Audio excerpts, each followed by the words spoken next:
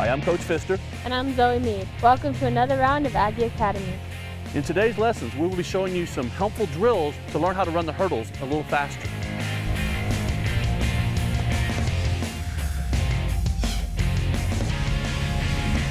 All right, Zoe, on this first drill, the basic lead leg technical drill that we're going to do today, I need you to work on getting your heel to your butt first as you get into gun and watch position. Bring your legs up, good. Now let's drive into the hurdle now. Snap it up. The next drill that we're going to show you is a rhythmic trail leg drill, stepping over the hurdle, trying to get our feet down quick as we're clearing the hurdle. This drill starts with the lead leg already over the hurdle with gun and watch position in place.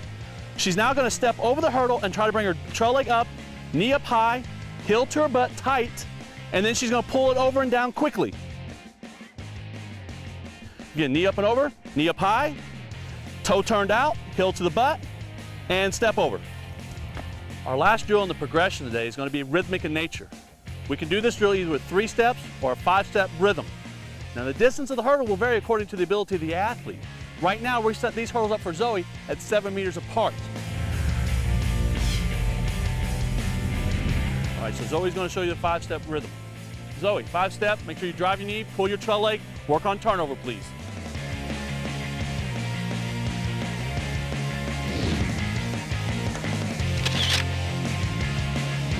For New Mexico State Track and Field, I'm Coach Pfister with Zoe Meade.